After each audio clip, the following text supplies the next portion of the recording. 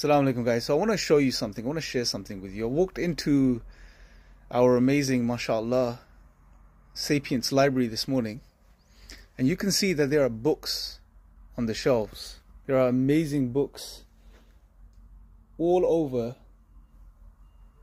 this office.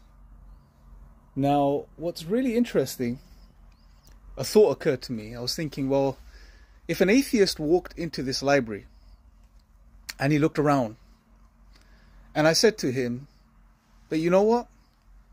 All of these books and these shelves, they all came into existence by themselves, out of nothing, or through some random processes, that too over millions and millions of years. With just enough time. Just give it enough time and you'd get the arrangement of these books, these shelves, the information that these books contain. That's what happened.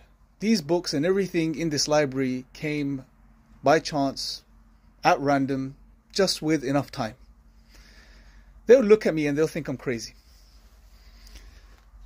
But what's really crazy, guys, what's really, really crazy is that when it comes to the universe, when it comes to, I put the laws and order and all of this aside for a second. When it comes to our existence, this world, which has the right conditions for intelligent human beings to exist, that can produce books like this, when it comes to all of this, they would say, no God, no creator, just chance, randomness over a long enough period of time.